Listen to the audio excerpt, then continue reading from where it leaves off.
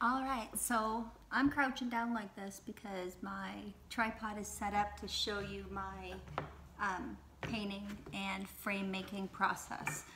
So today I'm going to, like I just said, show you how I frame my farmhouse style signs using just super thin 1/4 inch or 1/8 inch plywood or underlayment or whatever it is that you're using. But again, this is super lightweight so that you don't have to have a heavy, thick frame, both for the purposes of being heavy on the walls, and also it'll save you a lot on shipping if you are selling these. So I have two different styles I want to show you today, and the first style is the kind where the ends are going to butt up against each other, square like that. The second one has mitered 45-degree corners where they're going to come together like that. And for these examples, I'm using a square frame.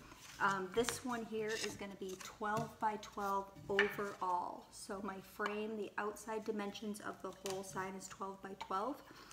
And to get that, I have my two longer boards are both 12 inches.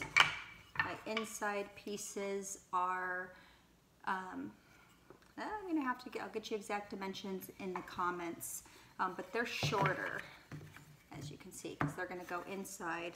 And then the piece that I cut with my Glowforge, or you can cut with your table saw or anything else, this is 11 inches.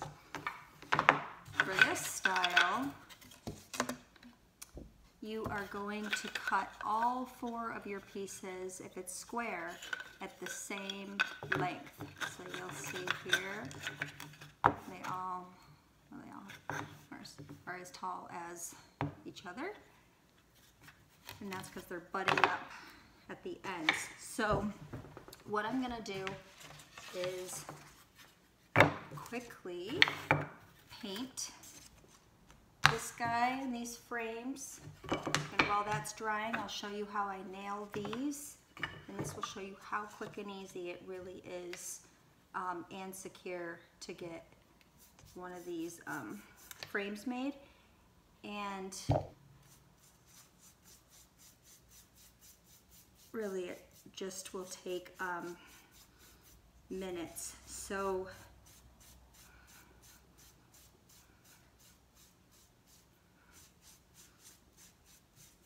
these signs can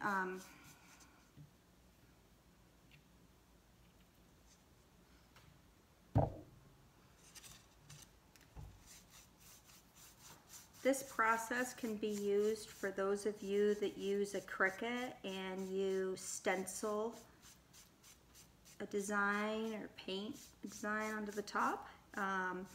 For Glowforge users that use 3D designs on top, it will work for whatever you, however your finished method is.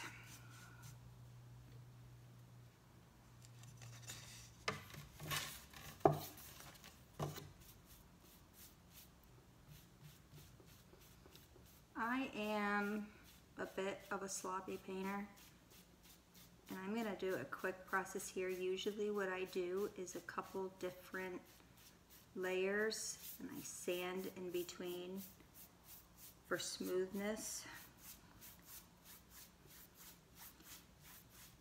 Oftentimes, of course, you'll have this part done and dry before you start framing, but if you do sign parties, this is a super quick, easy way to be able to finish off your signs and not worry about blowing a nail through the front of your customer's brand new painted perfect sign. And that is so disappointing, and that is what led me to buying a router table to start making my frames this way, because it didn't matter how straight I was shooting my nail gun. And I'll admit, I am not the straightest best shot, but even when I was shooting them nice and straight, they would still sometimes blow through the front and back of the sign, and that's because with the thicker plywood you're going to have you're going to have knots and grooves and whatnot that nail is going to bounce right off of and shoot up. So that happened to me way too many times, super frustrating, and wanting to do sign parties, it just worried me, thinking that people were going to spend all this time and money to make these beautiful signs, and I was going to have to worry about blowing the nails through the back. So that is not a problem with this method, because we are going to be nailing only through the corners of the frame and not through the backer board at all. And the other thing I really like about this method is that I always think of those heavy nursery signs, you know, people that make them for nurseries. And I know that, you know, everyone, I'm sure, is being really safe and careful about hanging them, but I always just think, like, if a piece of the frame gave out or if anything happened, it's all such heavy wood.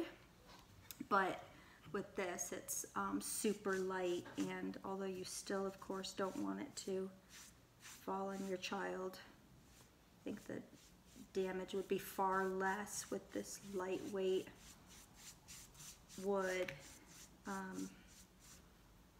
Easier for the walls. There's just all kinds of benefits. Oh wow, look what I just did. I just threw.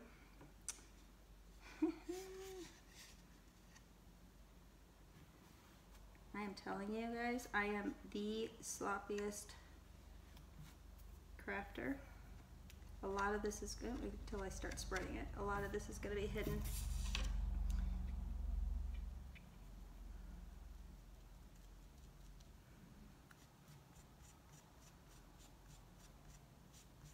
Okay. So please know that this is not perfect. This is just an example. And my customers, I'm going to be a heck of a lot more diligent to make sure this is painted nicely if I'm sending this out to a customer. But, okay. We're going to let that dry real quick.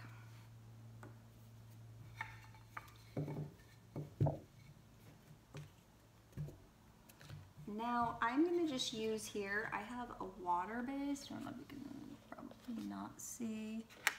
Name this up, there it is.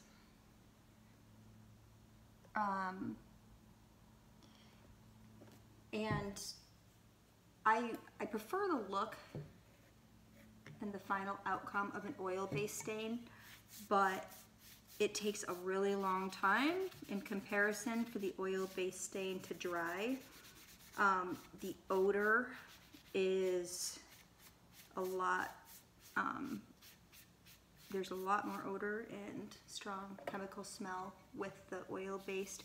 So again, if you're doing sign parties or going to other people's homes to do this, or sending supplies to people, you may want to consider using the water-based. Also, it's, you know, water-based is a much easier cleanup. You don't have to use the paint thinner.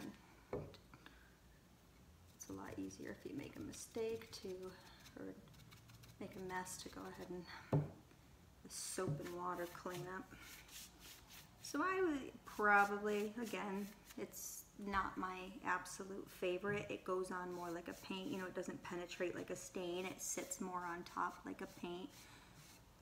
But it does the job, and I will usually sand it, distress it up a bit. But just to give you an example, this is a walnut and this is a dark walnut, but this is an oil-based stain, and this is the water-based stain. So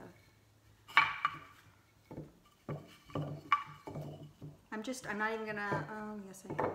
I'm gonna worry about painting these because people will see this.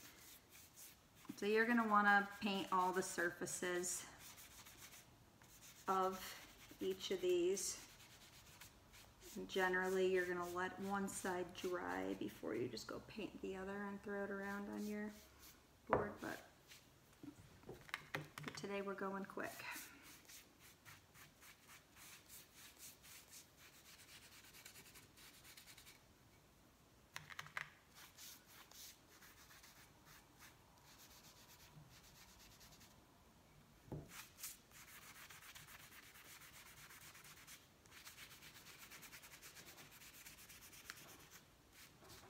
So it really goes pretty far, this water-based stain. It's thinner than like your craft paints, so it definitely spreads around and absorbs more, but just doesn't penetrate quite like the oil-based stain. If I was having kids at the paint party, I probably would be using this over oil. And honestly, really, most paint parties, oil, it's possible, but it's not gonna be fully dry before your party is over.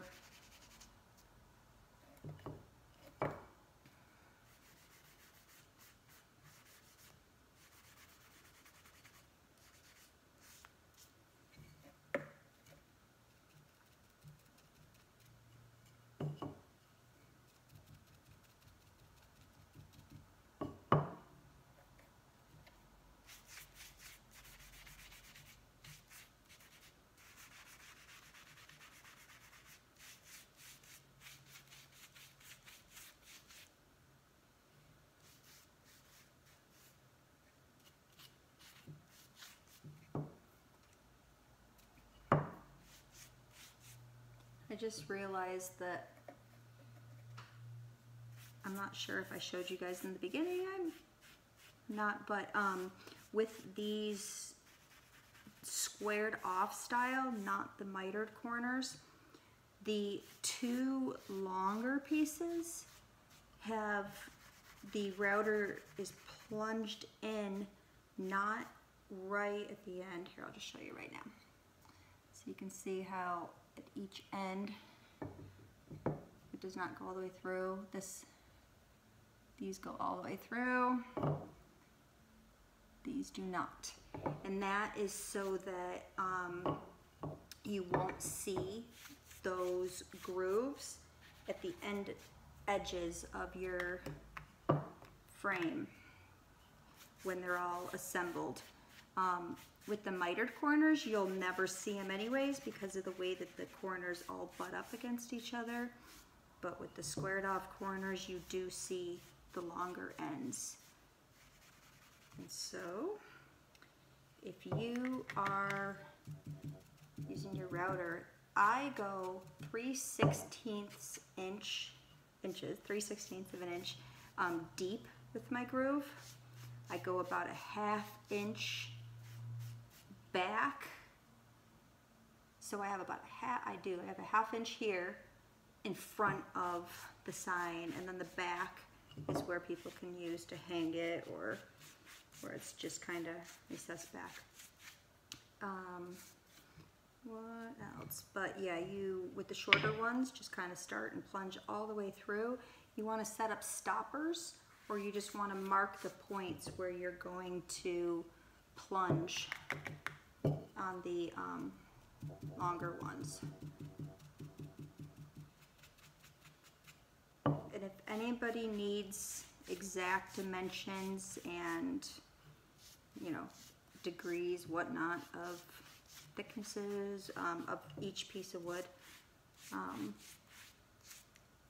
try to remember to put those into the comments or the description, but feel free to reach out to me and I'll send you all of those. And if you need help figuring out what your dimensions are, let me know and I can try to help you. I am not a mathematician, but basically, you know, it's going to depend on the thickness of your frames. And each I get a couple different kinds, and it just seems to depend on where they're getting their supply from at the time, but I have some that when I put the two together like that, so that would be, you know, for each side when I'm measuring, it's about, well, each one's about an 1/8 thicker on my other style. Okay, so I'm seriously making a mess, you guys. I'm gonna set these to the side to dry.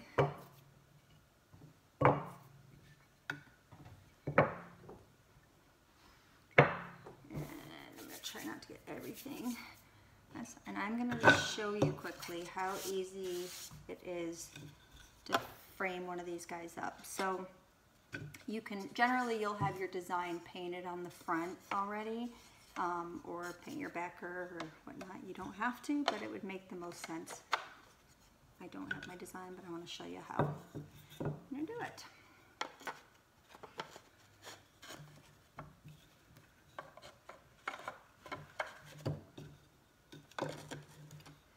So we have an air compressor and a nail gun and all of that, but I always found it to be such a pain to have to drag the air hose around, and it's attached in the garage. So this has been super, super handy. It's a porta cable, just a battery operated brad nailer.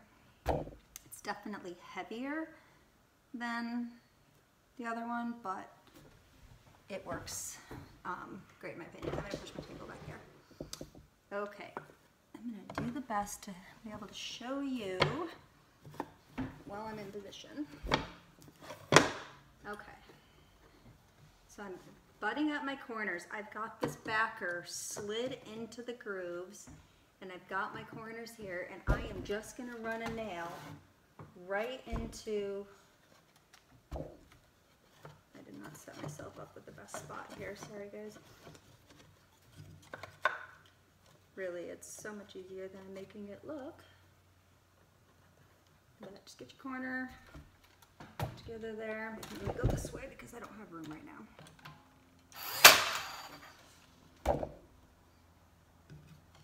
Okay.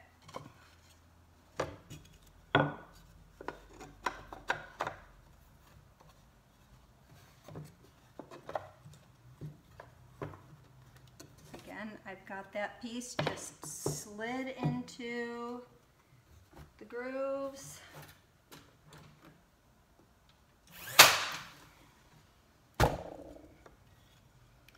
Okay, you can see I've got, and this is what it looks like, slid into each of the grooves, and I'm going to secure it right here. So this is the last piece here. You can see basically I'm just going to get it up in there.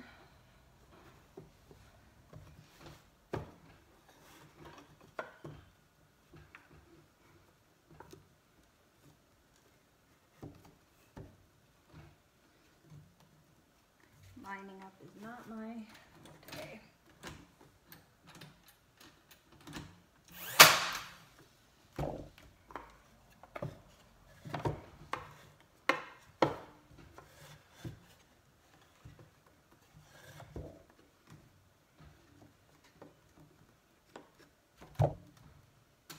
Okay.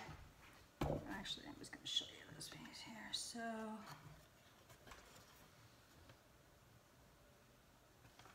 And you can see it's just secured into those corners there.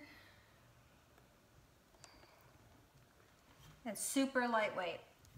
All right, I'm gonna run, crash, boom.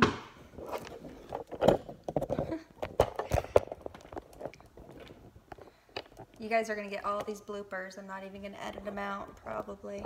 That is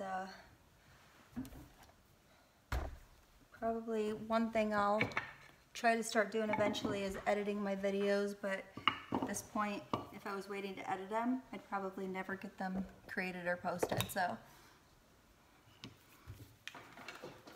Okay, cover your ears. I'm going to blow dry for a moment to get these dry a little faster before I glue them on, or nail them onto the edges rather.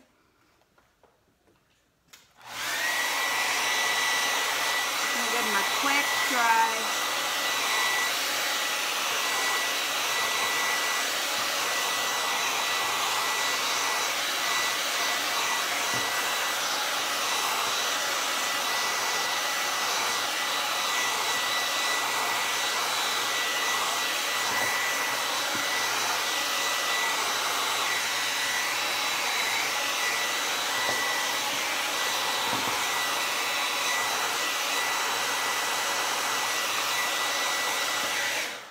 Dry enough for demonstration purposes.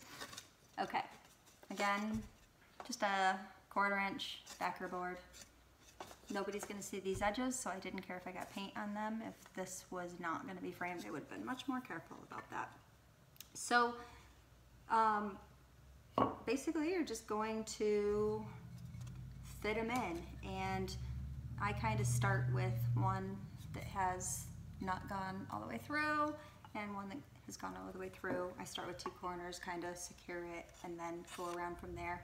Just make sure you're lining them up right. You know, you have more room on the back than the front. And I'm not being patient, and my fingers are filthy, so hopefully this doesn't turn into too much of a mess.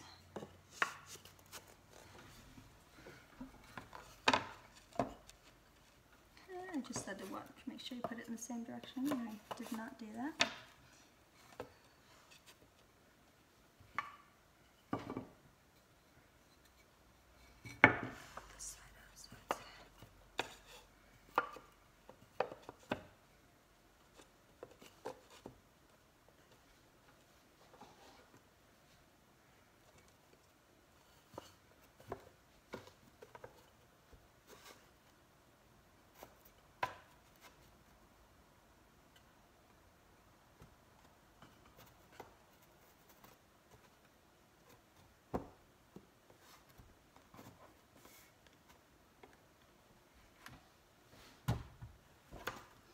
So I am not in my normal work area where I have the elbow room, so I'm looking pretty awkward here. I apologize. Let me get this out of the way here.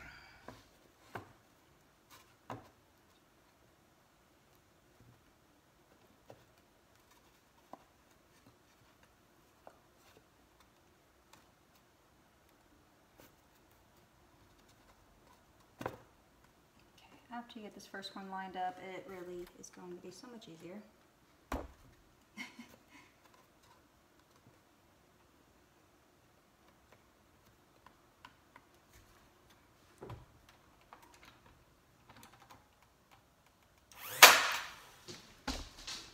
Okay.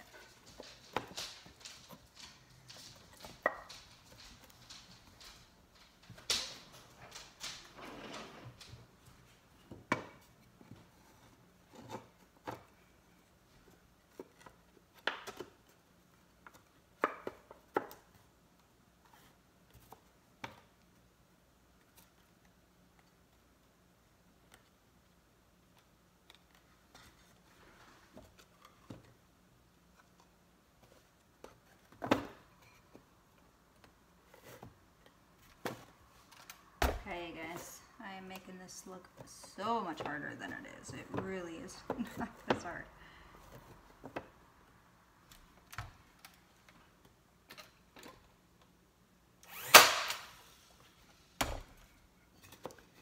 Okay, let's lock our final piece in.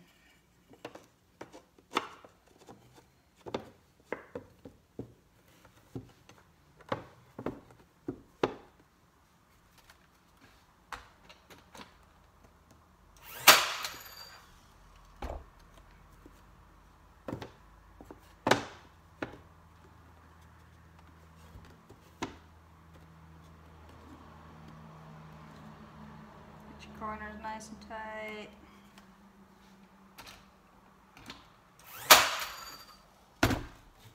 Okay, that's it. I say that's it. I made it look way harder than it is, but really, so you'll see there's nothing blown through because I went through, can you see the little nail hole right there. You could put 2, you know, if you want to put one on the top, one on the bottom. For now, I just put 1 because it's seriously so light. These furring strips weigh almost nothing. This stuff, It's super light. Okay, I hope that helps with framing, and I do have another video that showed in the wood shop running the router groove through. If you have questions about either of the videos, how to do it, if you want more step-by-step instructions, let me know.